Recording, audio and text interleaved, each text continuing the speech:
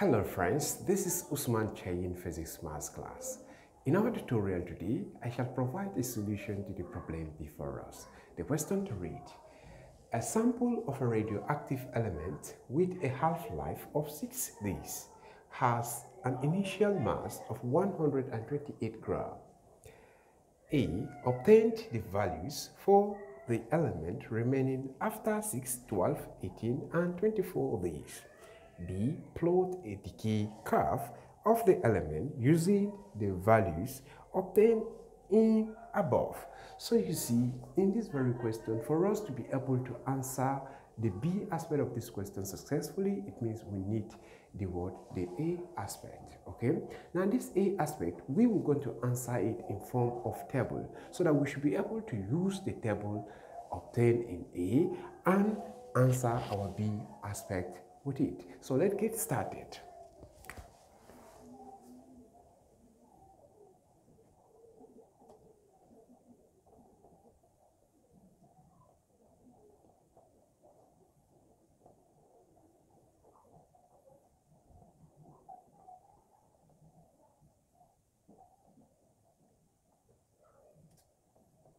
So you see, this is the table obtained, okay?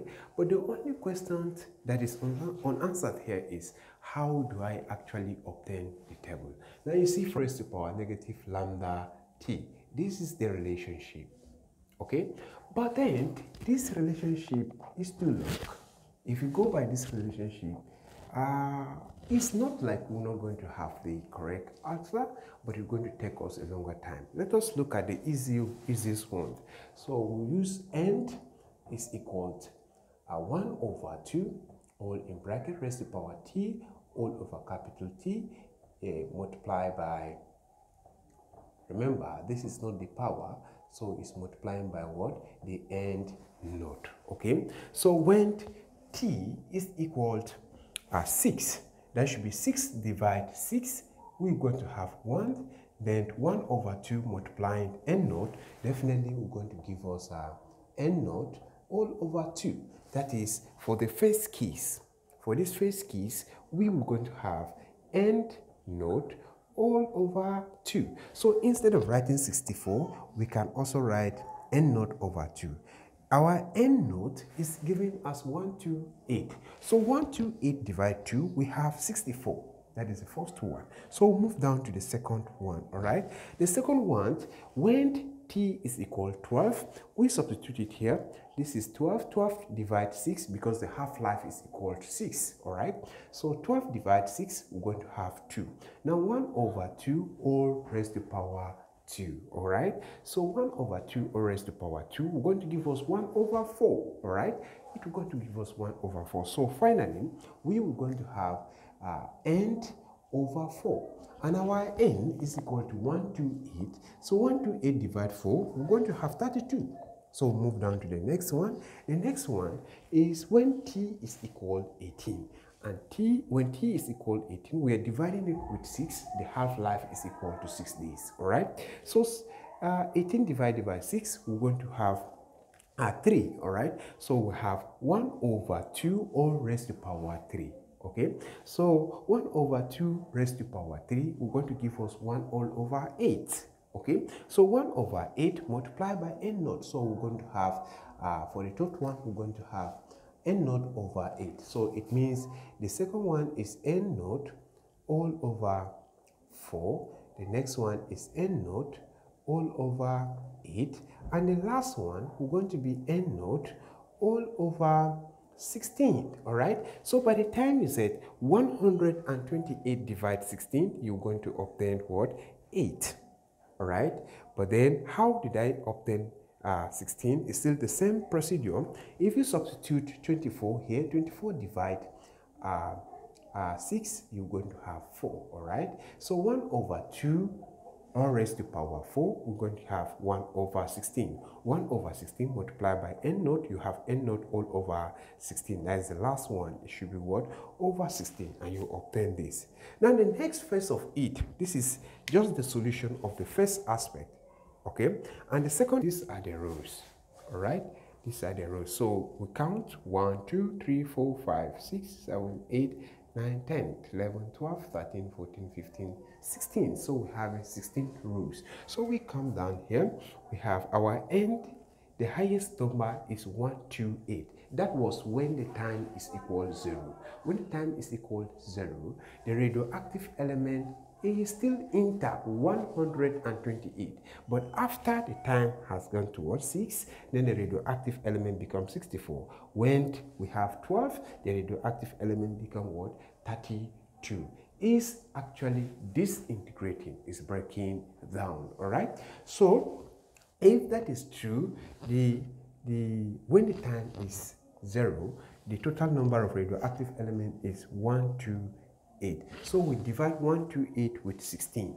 When we divide 128 with 16, we were going to have, that is 128 divide 16. This is the number of what? Rows that we obtain here.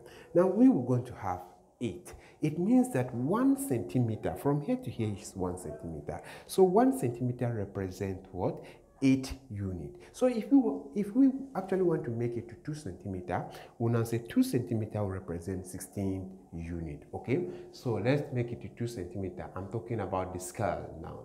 All right, 2 centimeter represent 16th unit. 16th unit on end axis. Okay, on end axis. That means this is 0, this should be 16, and this should be 32, and this one should be from here to here we have 48. Okay, and this should be 64, and finally here we have 1, 2, 8. Okay, so it means 2 cm 16, and you can see it has covered all of our graph. So we move on to the rows, the columns now. So columns, we are counting this. Okay, so we have 1, 2, 3, 4, 5, 6, 7, 8, 9, 10, 11, 12, 13, 14, 15, 16. So we are also having 16 columns. We have 16 columns, so the highest number here is 24. So we just go immediately. We'll say 24 divided by 16. All right. So 24 divided by 16, we're going to have 1.5. Sorry. So for the columns, we are going to have 24 divided 16, and this is going to give us 1.5. All right. So it means that 1 centimeter is equal to 1.5. So we're going to make it to what? 2 centimeters. So 2 centimeters will be equal to what? 3 units. All right. So we'll say 2 cm represent 3 units on T axis this time around. Okay. So around this very axis is 2 centimeters. On the horizontal axis is 2 centimeters represent 3 units on T axis. So immediately let us write it. So we're having 3, this is 0, so we have 3 here, and here we're going to have 6, and we have 9, we have 12, we have 15, we have 18, we have 20, it should be 21, and finally we have 24. Okay, so this is the highest number, 24 here.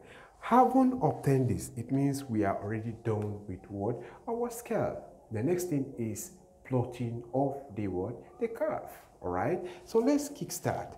When the time is 0, you should know that the radioactive element is still intact. The radioactive element is still 128 when the time is 0. So radioactive element is still 128. So we'll mark here. This is just the point, okay? This is the point. All right? Now, when the time becomes 6, the radioactive element is 64. When the time is 6, the radioactive element becomes what? 64. So 6 go with what? 64. So you come up here straight. You can see this 64. So we cross here. It becomes 64. All right? So when the time becomes 12, the radioactive element becomes what? 32, all right? It becomes 32. So 12, it becomes 32. So this is 12, and this is 32. So we mark this point, all right? So we continue. When the time becomes 18, the radioactive element becomes what? 16. So 18, then 16. So go up. This is 16, we mark. All right?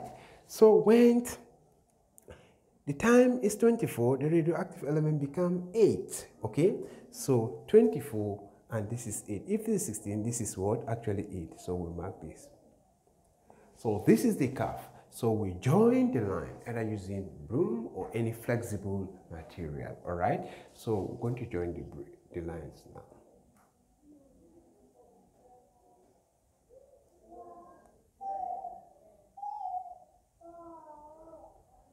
So that is all. You see, this is what we call a decay curve, right? This is the decay curve. It means that